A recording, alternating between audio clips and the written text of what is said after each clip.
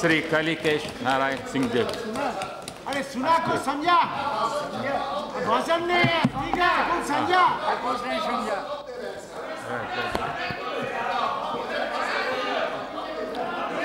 Sir थोड़ा house को order में लाइए। Thank you chairman sir. Sir Dinesh ji के भाषण के बाद, उनके शायरा शायरी के बाद, उनके गाना और इंटरेस्टिंग इंसिडेंट्स जो वो कोट कर रहे थे, उसके बाद कोई भी भाषण देगा तो फाका पड़ जाएगा। लेकिन मैं दिनेश जी के जो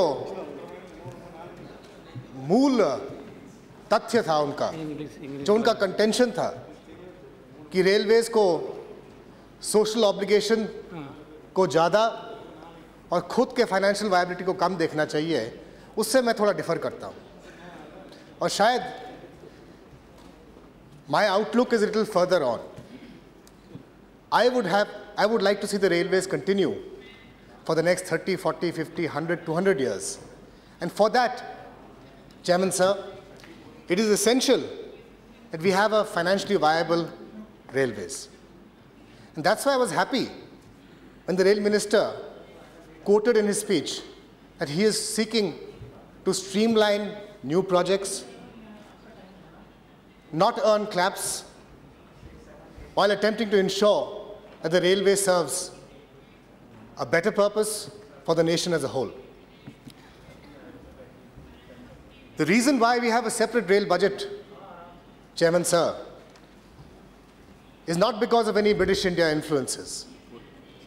In 1922, the Ackworth Committee concluded that building a railways for any nation is essential for its growth. And you cannot have a railways as part of a general budget because the government seeks to impose its own policies, its own desires on an otherwise financially viable railway platform. Therefore, it was only after that that the railway budget was segregated from the general budget.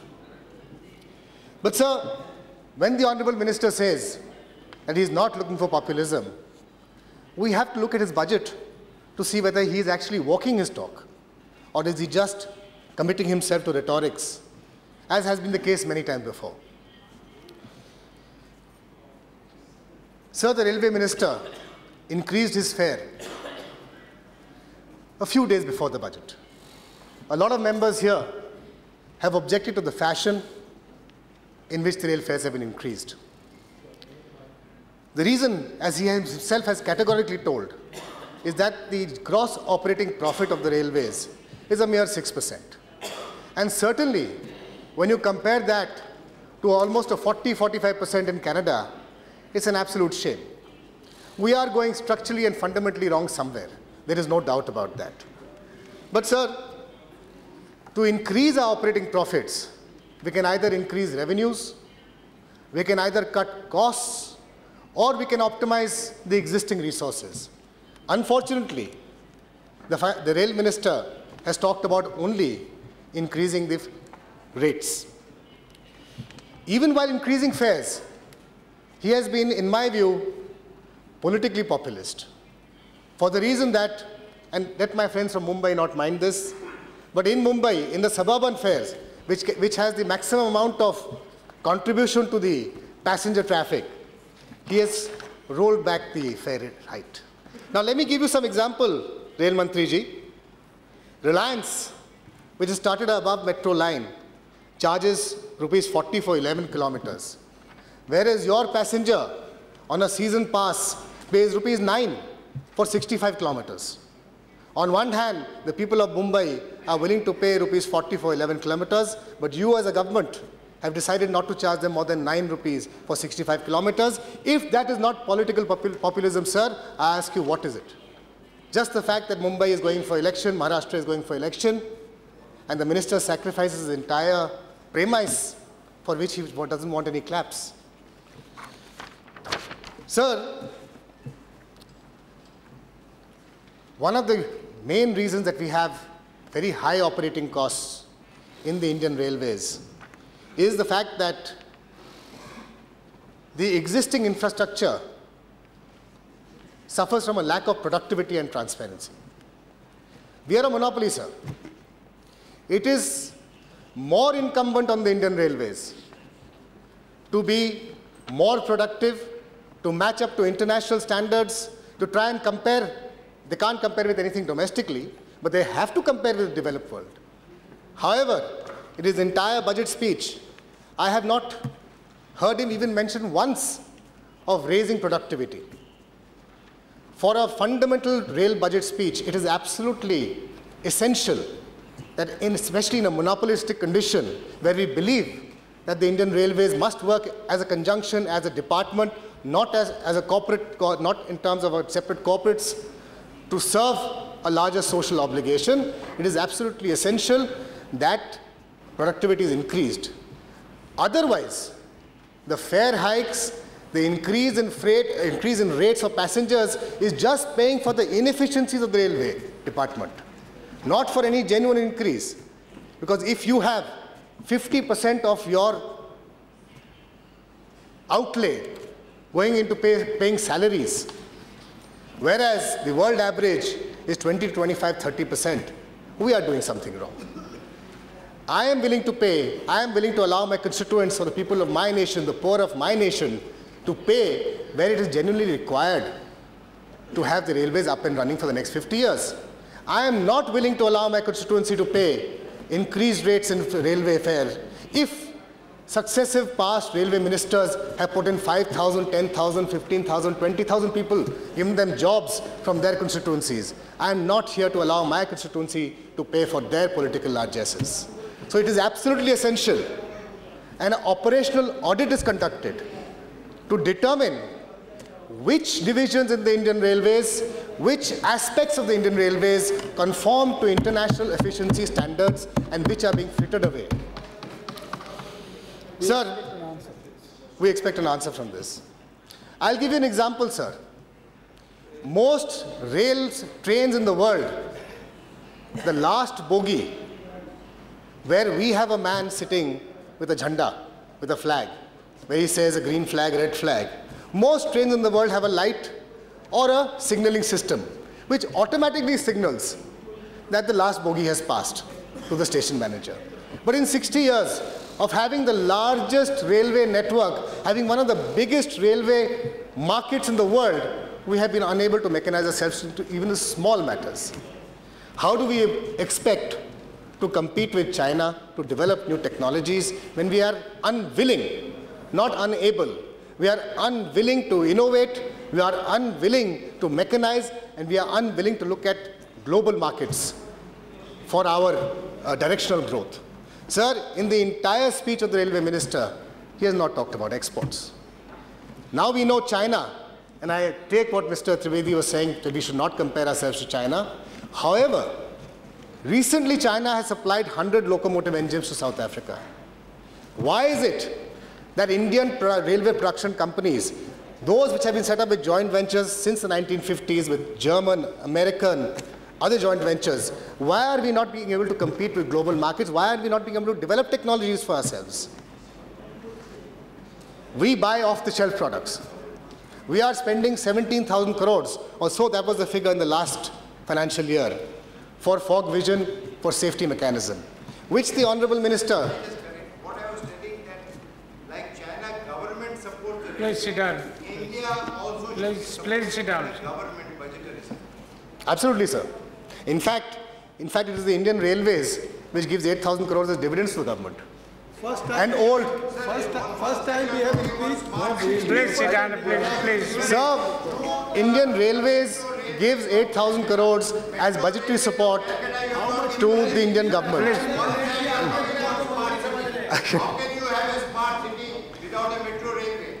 You have deprived... We have already Sir, you will allow me additional time to speak if you will allow him to speak. Trivedi, you have already spoken. Please sit down. a smart city without giving to metro railway. Sir, you will have to allow me additional time if this goes on. Thank you. Thank you, sir. Sir, I was saying 17,000 crores is the budgeted amount for which the fog vision and other safety precautions are projected to be bought at. However, it is in my knowledge to my understanding, I believe that 2 or 3 European countries have given a proposal for developing an indigenous, as a joint venture, an indigenous system which will be owned and patented by the Indian Railways. However, it's been lying in the railway board for the last 4 or 5 years without a decision. You talk about optimizing your resources. For 4 to 5 years, important proposals such as this lie with the Indian Railways without taking a decision. I understand for taking a wrong decision, you will punish somebody. For taking a right decision, you will applaud somebody. But for 5 years, projects will lie in the railway board without a decision, and there is no response at all from the railway board. Sir, Indian Railways, to my knowledge, owns very little patents. We talk of technology development. Where are the patents that we own? Should we not, being one of the largest railway markets in the world, have developed technologies, developed our own patents, and we should be supplying today to the developing countries of Africa? We have supplied to some extent to Southeast Asia, but we should be, given our proximity to Middle East and Africa, be one of the largest suppliers in developing nations, which I'm afraid we are not. Therefore, it brings me to the question of what the RDSO has been doing all this while. Sir, the other way we can increase our operational profits is to utilize our resources optimally. Now, 2/3 of the revenues of Indian Railways comes from freight trains, and 1/3 comes from passenger trains. However, 2/3 of the trains which exist are passenger, 1/3 of the trains which exist are freight. What are the concrete steps that the Honorable Minister wants to take to increase freight business, which has come down from 80% in the 60s to almost 25, 27 or 30% now? There is no master plan which has been given. The first thing I would have expected is a complete master plan with a 5-year, 10-year, 15-year, 20-year horizon would have been in place, or at least an announcement of it would be there, because you are talking about projects which take at least 5 to 7 to 10 years of gestation to come up. So if you don't have a 20-year outlook, how are you going to develop the railway infrastructure in a planned and organized manner to make it financially viable? Sir, the Honorable Minister has talked about cutting off all stoppages post-September 30th, I think. Sir, I would like to remind him that वित्त मंत्री ने जूतों के दाम कम कर दिए हैं. अपने ऊपर रहम नहीं खाते, हमारे ऊपर रहम खाइए साहब. अगर आप हमारे कॉन्स्टिट्यूंसी में छोटे छोटे स्टॉपेजेस भी नहीं रखने देंगे तो जूते बहुत आसानी से हमारे ऊपर हमारे जूते घिसेंगे, हमारे ऊपर जूते का मार आएगा. So I would request you, don't be in a hurry to do that. Yes, you must ensure the efficiency of all trains is optimum. I agree with you on that. Not just in operational stops which have been done in the last 6 months. Why don't you take an operational audit to analyze the efficiency factor of every train which exists? Of every train which exists, why don't you take an audit on that? And then come up with a comprehensive plan. Why these season to season, year to year direction of Indian Railways? Why should you not have a holistic picture of where Indian Railways should go and where it should be 20 years from now? In that context, sir, I hope my friends from Bengal don't feel bad, from TMC don't feel bad, but the Duronto Express, started by them, have an occupancy of a mere 30%. Now, you could use the same Duronto Express to have a few stoppages and increase the occupancy. I'm not saying cancel the train. I'm saying increase the occupancy. So a holistic picture has to be there, not just take an ad hoc picture, which has come about after I heard the budget speech of the Honorable Rail Minister. Sir, the Honorable Rail Minister talks about new technology of putting in bullet trains. Now the revolution in Japan and China of bullet trains is to create semi-suburbs to major growth centers such as Delhi, Bombay, Calcutta. However, he chooses to pick the sector of Delhi, Ahmedabad, which, if I'm not mistaken, is about 500 kilometers, which should take 2 hours to travel on his first leg, because I believe you have other plans also. That is not creating a semi-suburban structure. A semi-suburban structure is one which will allow the person to live in Agra, come to Delhi to work every morning in 45 minutes and go back in the evening.